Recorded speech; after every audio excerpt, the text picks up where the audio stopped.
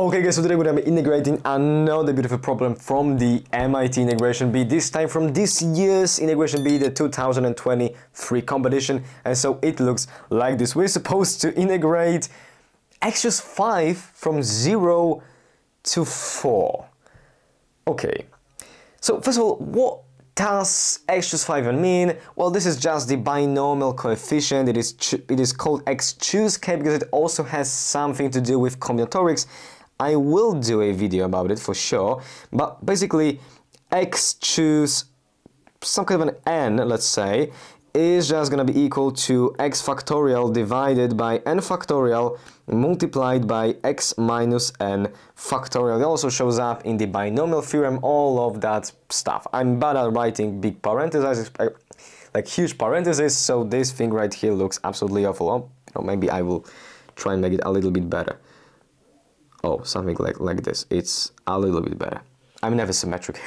I hate stuff like that is symmetric. And so, well, this integral we've got there, we can actually rewrite it as just the integral, or even the integral, not just the integral, of x to the x factorial all over 5 factorial times x minus 5 factorial dx. And so this is the perfect place to introduce to you the gamma function. Joking. Absolutely, I'm only joking. I would never try and do this by the gamma. I mean, using the gamma function, it will be just about the awful pain in the ass triple integral kind of stuff. So if you'd like to do it, I applaud you. Like, leave your answer in the comments. I'm too lazy for that, so let me just, well, go further with my own lazy little solution. So there is a pretty interesting way that we can, pretty interesting trick that we can use to rewrite this integral in a pretty lovely way. So first of all, what the factorial even is. I mean, if we're dealing with integers, because if not, it gets tricky, but if we're dealing with integers, n factorial is equal, n factorial is gonna be equal to the product of all of the integers up until the n itself. Yeah? And so we've got that 2 factorial is going to be 1 times 2, 3 factorial is going to be 1 times 2 times 3, that's 6, and so on and so forth. And what's pretty interesting about it? Well, if I were to take myself 5 factorial, which is equal to this 1 times 2 times 3 times 4 times 5, and let's say 3 factorial, which is equal to, as I've already said, 1 times 2 times 3, and I were to divide those guys by themselves. Yeah? So 5 factorial by 3 factorial is going to be equal to 1 times 2 times 3 times 4 times 5 over 1 times 2 times 3. Well, what would that thing give me? Well, I would be able to just simplify, to cancel out those 1s, 2s, 3s, basically all of this stuff, well, the entire 3 factorial, because the 3 factorial just kind of is inside of the 5 factorial already. And what I would be left with would be just 5 times 4. And I can generalize this thing to saying that whenever I'm pretty much just dividing factorials, so let's say an n factorial by n minus k factorial, so in this case it was 5 factorial by 5 minus 2 factorial, what I will get is just n multiplied by n minus 1 multiplied by n minus 2. I'm going to be multiplying those parenthesized expressions up until I get to n minus k but plus 1, because I'm dividing n minus k as well, so I will have to stop at n minus k plus 1. And in this case, well, I did stop at n minus k plus 1. 5 minus 2 plus 1 is 4, so 5 times 4, everything holds perfectly. And we can actually use this trick right there to, well, rewrite our integral that we've got right here. I mean, how can we do this? We can rewrite it as the integral between 0 and 4, and I'm gonna pull the 1 over 5 factorial in front of the integral because it's just a constant of x times x minus 1 times x minus x minus 2, x minus 3, and x minus 4, and it's gonna be all dx. Yeah, and well, this is lol because we don't have any weird gamma functions or anything like this. This is just a polynomial that we know how to integrate, but for the God's sake, no human being in the right mind would want to multiply this stuff out, and I'm surely not the person to do it, honestly. And I would like to show you guys a better way to solve this integral that does not require you to multiply out the quintic polynomial. That is with a u-sub, a pretty interesting u-sub that will actually make this far, far simpler. So I would like to, kind of out of the blue, but we'll just do it, make u-sub such that you are gonna be equal to x minus 2. And so du will be just the dx, bear with me for now. And so whenever x is equal to 0, you will be equal to -2, you will be equal to -2. And when x is equal to 4, you will be equal to +2, like this. And so what is this u-sub gonna give us, bro?